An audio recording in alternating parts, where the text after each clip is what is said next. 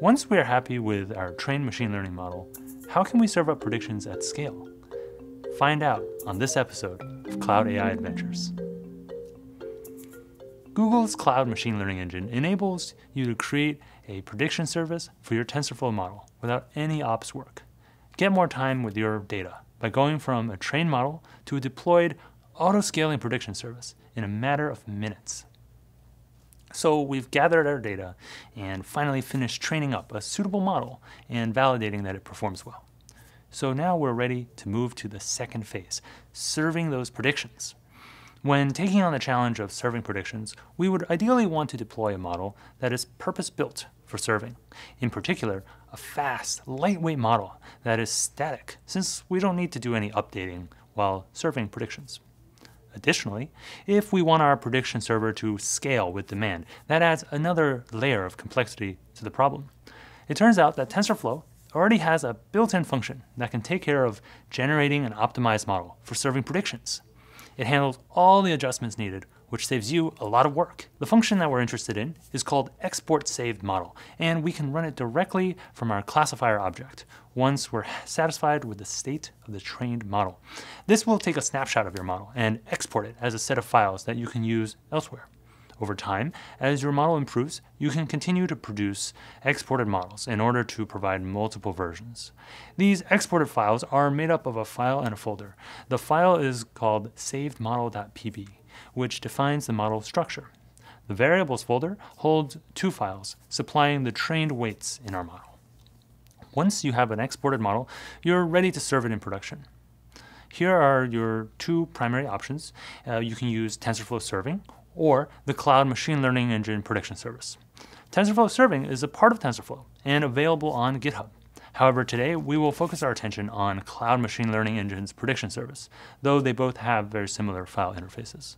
Cloud Machine Learning Engine allows you to take this exported model and turn it into a prediction service with a built-in endpoint and auto-scaling, which goes all the way down to 0.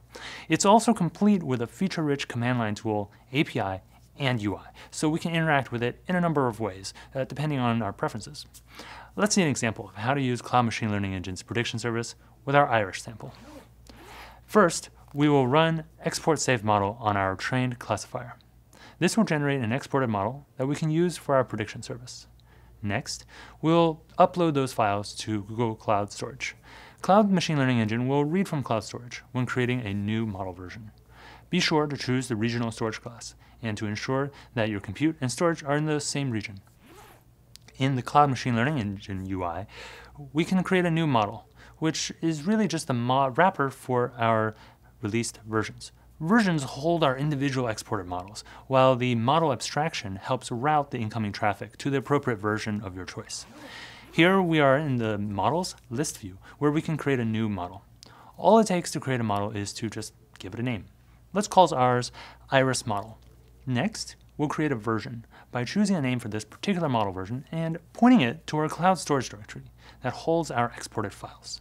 And just like that, we've created our model. All it took was pointing the service at our exported model and giving it a name. How could it take so little work? Well, the service handled all the operational aspects of setting up and securing the endpoint. Moreover, we didn't need to write our own code for scaling it out based on demand. And since this is the cloud, this elasticity means you don't need to pay for unused compute when demand is low. By setting up a prediction service for our Iris model that didn't need any ops work, we've been able to go from trained model to deployed auto-scaling prediction service in a matter of minutes, which means more time to get back to working with your data. Thanks for watching this episode of Cloud AI Adventures. Be sure to subscribe to the channel to catch all the latest episodes as they come out.